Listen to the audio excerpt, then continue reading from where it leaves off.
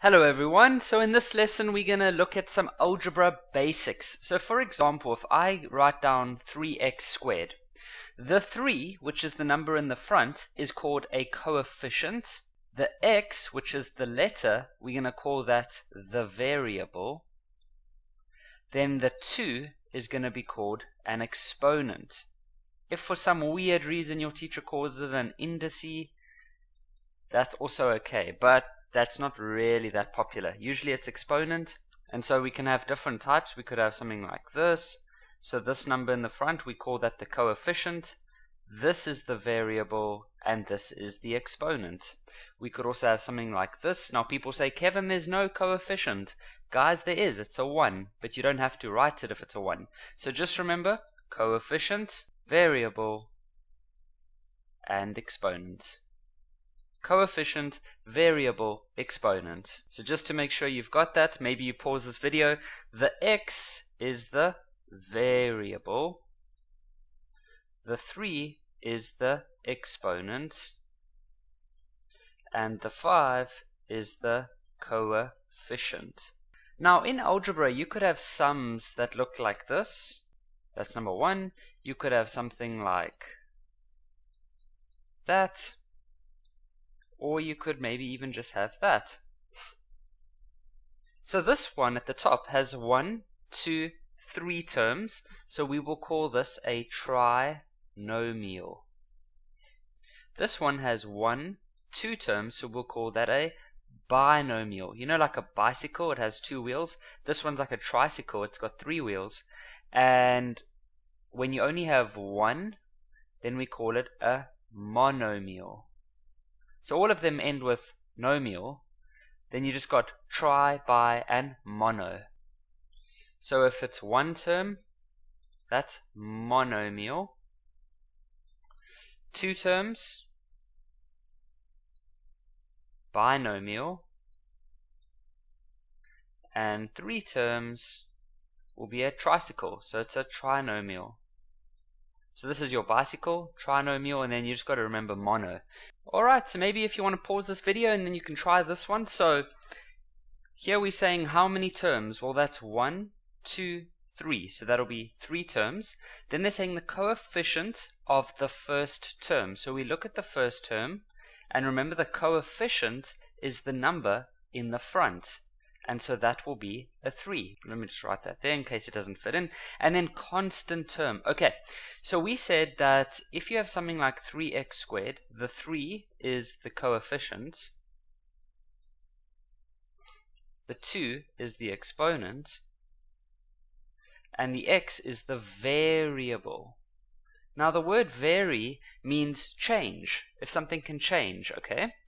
So in number C, they're asking you for the constant term. So it's the one that can't change. So it can't be this, because that has an x, and that x can change because it's called a variable. This one has an x, so it can't change because it has a variable. But this one does not have an x, and so this is called the constant term, because it will always be 2. Whereas the one in the middle, for example, if x is 1, then that becomes 4 times 1, which is 4. And if x was 2, then it would become 4 times 2, which is 8. And so this whole term can change. However, this 2 will always be a 2. So it's called the constant term.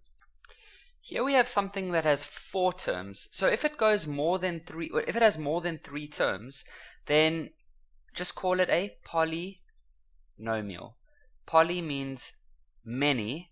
So if it was 1 term, remember that's a monomial. 2 is a binomial. And 3 is a trinomial. If we go further than that, then we just call it a polynomial, because poly means many. Here's a question. Arrange in descending powers of x. So descending, you need to know that that means going downwards. If we said ascending, then it means going upwards.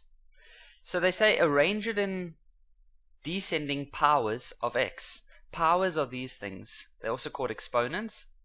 So descending means from biggest to smallest. Okay, so this one has a 2, this one has a 3. This one seems to have nothing, but remember that actually means it has a 1.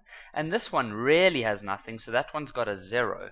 So the largest one would be this one, so you put that one in the front. The next one is the 2, so you write all of that like that. The next one is this. And then lastly at the end you've got -1. Let's practice this a bit. So here we're going to arrange this in descending order, and they're always talking about the exponents. They're not looking at the numbers in the front. And then remember, if there's nothing there, then it's a 1. So descending means from biggest to smallest, so that's the biggest one over there. Then it's this one. Then it would be this one, so that's -6x3. Then it's this one.